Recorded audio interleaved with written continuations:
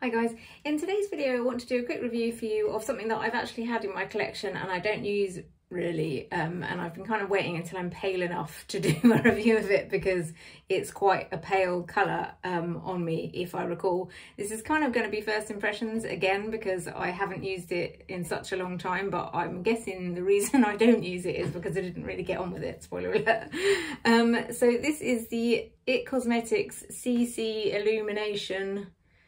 It is SPF, which is pretty good, but it's very thick. This is shade Fair Light. I'm not entirely sure how much this is, if I'm honest. This was a gift from my mother, so I'm not entirely sure. I will look it up and I'll put it in the comments how much it is now. So this is what it looks like. This is a pretty decent sized pot, and I do quite like the fact that it's got a pump on it as opposed to like a squeezy. I don't know why I like that, but I do. So this is what it looks like. It actually doesn't look that light now I look at it, and it's a good consistency. Like it's not too runny, it's not too thick. I'll apply it with my new IT Cosmetics brush that you will know that is a recent purchase of mine if you saw the video the other day. I've just done a video of an under eye patch, so I'm hoping that's not gonna affect the performance of this. It smells like something. This might be the reason why I've not used it actually. It smells quite like, what do you say, aromatherapy oils or something in it.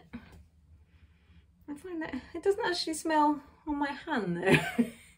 This isn't, I think the reason also why I've probably not used it is because it's luminous, and I'm not really a fan of luminous things. But now I put it on, it's not actually as bad as I remember it being. That being said, that one pump didn't go very far. So I'll do another couple of pumps. This is a new brush though, but I haven't found that it's particularly eaten any of my other, well, I use BB cream generally every day. It just feels thick. It almost feels like a clay mask, like an aromatherapy clay mask, which is not what I want to be putting on my face as like a coverage. It's definitely got some aromatherapy oils in there. I can definitely smell something, which smells nice, and if you're okay with that, then that's fine. But personally, I prefer things to be fragrance free because my skin is very sensitive. I don't think I've had an issue with this though. I don't think it's brought me out in any kind of rash or anything, but I don't know, there's something, I just don't like it basically. But you can see, it's just, I think this is the same problem with all luminous foundations, and I don't know if it's my skin or what, but it just sits on my skin. I basically look like the Tin Man from Wizard of Oz, where you can just see it sitting on top of my skin. Shiny. It's very strange. Yeah, so this is obviously the reason why I've never used it. Like, I'm sure once I've blended this in forever and powdered it, it will be all right. But you can see how, I don't know if it's just that you're not supposed to use like glowy foundations after a certain age, but I just don't feel like that's a thing. Like, you'd think it'd be the other way around, that we should be using more dewy ones because our skin is a bit drier. It's not good. I'll see if I can fix it with some powder maybe, but it just doesn't. I thought the problem was the shade, but I don't think it is necessarily a particularly bad shade. I just don't, it's not covering up the bits I wanted to cover up, and it's just like highlighting everything else. It's basically, plus making my skin just feel a bit suffocated basically. Like, yeah, not a fan. But if you just want to look at what the shade is like, and you know, think that this will work for you, if you like luminous colours, then that is what the shade looks like for Fair Light, which actually isn't, I thought it was too light for me, but it's not, basically. Which is weird because actually normally I can't find things that light enough. So maybe actually at the time it was that it wasn't light enough, and now, and since then I've been on holiday, so had a bit more of a tan, so it's not been a problem. And if you try and buff it into my hand, then it doesn't seem to be a problem. So maybe that is it, like on younger skin it will buff in much better, but on my skin. It is not going well.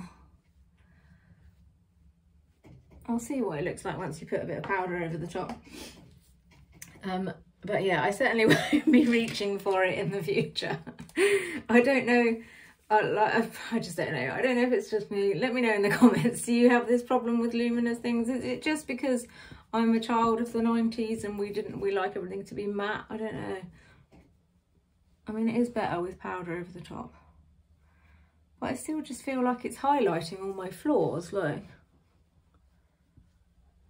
It's like just making me look, I don't know, like I've got a mask on. It's really peculiar. But I think that a lot of that is, in fairness, just my weird, I don't like to have anything too thick on my skin. And I can feel it like on my like eyelids and stuff. I can feel it like a film basically, but that is just me. So that isn't the product, in fairness. And I've seen other people put this on and it looks great. So, and I don't think actually now you look at it with powder on it is that bad. Obviously I removed the colour from my lips. But like, yeah, like the coverage is all right actually, but I personally just don't get on with that whole thick luminous thing. And I thought the whole point in a CC cream was that it's supposed to be a bit less coverage than foundation, but I mean, I guess anything with a 50 SPF in it is going to be fairly like thick as well.